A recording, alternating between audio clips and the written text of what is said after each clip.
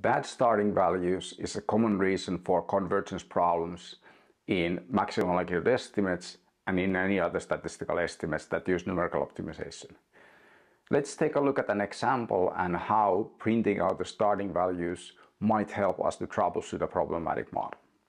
The idea of maximum likelihood estimation is that you are trying to find a population that maximizes the likelihood of the observations. So if we have, for example, these are three values, 2, 3, and 4, and we try to find a normal distribution that maximizes the likelihood of these three values, we start with some initial guess. We might have this a normal distribution of mean of 0 and standard deviation of 1. We move it a little bit left, then we move it a little bit right, and we look at how does the likelihood of these observations change. And we can see here that if we move this distribution to the right, then the observations move to the left and they become more likely because the probability density is greater here than it is on the right hand side. So we move that distribution to the right a bit and we find that the maximum likelihood estimate of the mean is at 3, and then the standard deviation is somewhere a bit less than 1. All right, so what is the starting value problem?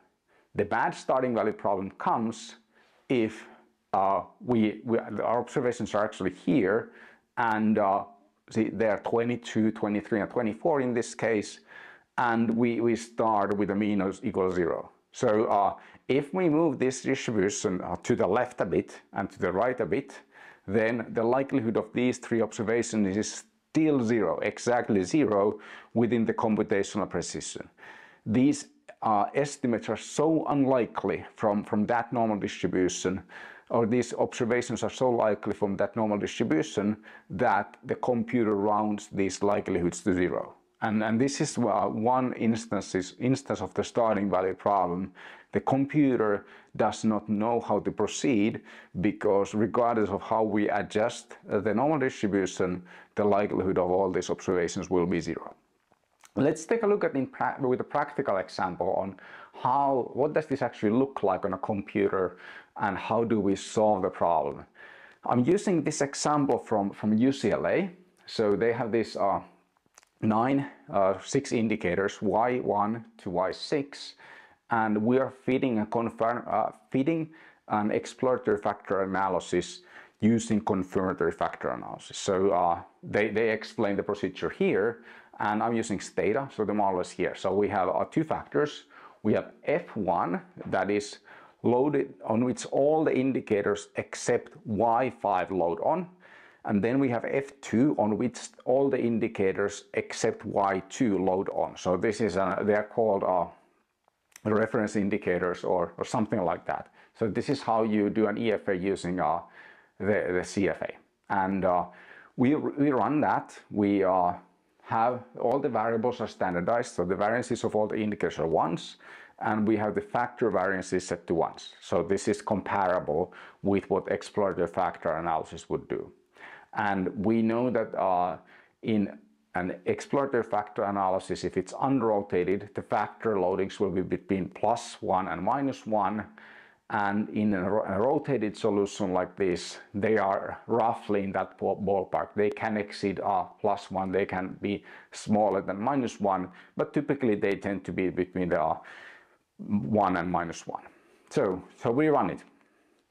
Convergence not achieved. So data tells us that this does not work. And how do we then know that where to look at?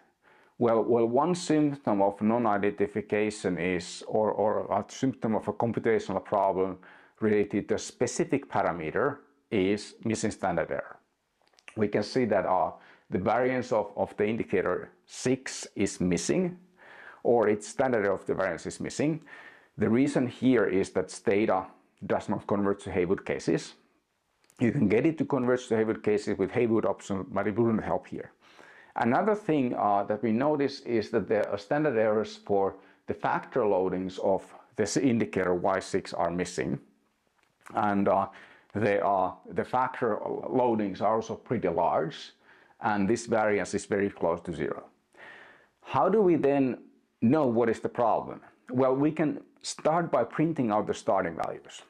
And we do that using the no estimate options in Stata, and then Stata prints us the starting values. So these are the initial guesses that Stata tried. We can see already that there are a couple of problems here. First, the variance, the error variance of y6 is about 13, and that shouldn't be possible because the variance of y6 is 1 because the data are standardized, and error variance cannot exceed the variance of the indicator. Another thing is that we can see that these loadings of the indicator are plus 13 and minus 13, so that looks very weird given that the loadings are normally in the +1, -1 ballpark. So how do we fix this problem? First of all, we need to document the problem into our do file, and this applies to any other statistical software. So when you do some changes to your model based on diagnostics, always summarize the diagnostics, and this is the way I like to do it. So I'll just copy paste this data output, the relevant lines, and then I say that, okay, so these lines caused me to rethink the starting values in this case. Then we set some reasonable estimates. So the factor loadings are, we know based on theory that indicator y6 should not load highly on the first factor, so we set the factor loading to 0. We know based on theory that it should load reasonably on the second factor, so we set the factor loading to 0.1, and then we don't actually need to set the error variance because this is sufficient to get the model to work. So whenever you have a model that doesn't work, printing out the starting values can be a useful thing to do, and if you see some extreme or really unreasonable starting values, then give some more reasonable estimates based on prior empirical research, based on your own intuition, based on theory. But just, it doesn't really matter where those numbers come from as long as they're more reasonable than the ones that the statistical software tries to use.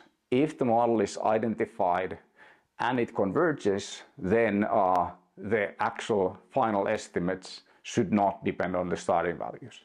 So adjusting the starting values can be done pretty freely, and it is only to make the model to converge. It will not affect the actual estimates after convergence. Another thing that we can do is to estimate another model that works and use those other model estimates as starting values. So what I'm doing here is estimating another model where I use indicator y6 as the reference or a reference indicator for the first factor, and then I estimate that model. So instead of using indicator 5 as the reference factor, reference indicator, I use indicator 6, which was the problematic, as reference indicator. That works, and then I use estimates from this model as starting values for the other model, which was problematic. That also works. When I use this as an assignment for the students on my course, I tell them to use an exploratory factor analysis and then take the values from that exploratory factor analysis, use those as starting values. It works as well, but this is a bit more elegant. So running the EFA, you would have to type in the values or use some more exotic data syntax to get the estimates directly from the EFA results without typing them. Now let's take a look at the bigger picture. Here is the list of all different ways that I can think of that an estimation technique might fail, and here are some of the solutions.